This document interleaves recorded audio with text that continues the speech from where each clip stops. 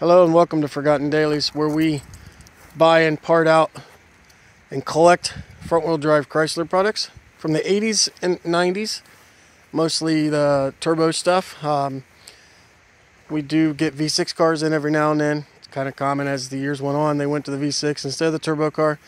But anyways, we sell on eBay under the Forgotten Dailies. You're welcome to check us out on there.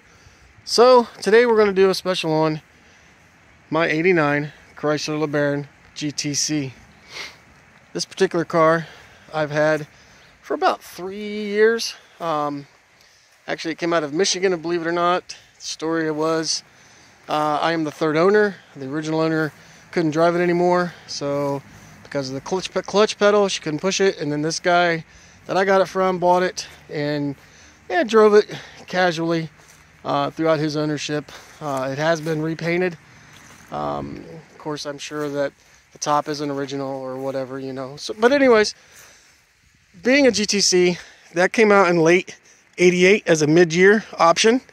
The GTC got used some different things. I'll talk about the 89s because I know them probably the best.